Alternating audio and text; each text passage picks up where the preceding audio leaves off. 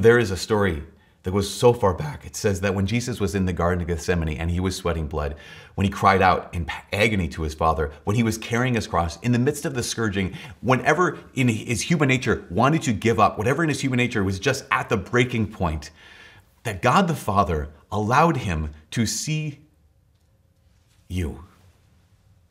That in that moment, God allowed him to see you. And what he saw in the Garden of Gethsemane, what he saw in his scourging, what he saw when he'd been crucified, what he saw as he was suffocating on the cross, what he saw in his thirst is he saw the moment when you would go to confession. When you would say, Jesus, I'm not going to let what you are doing go to waste on me.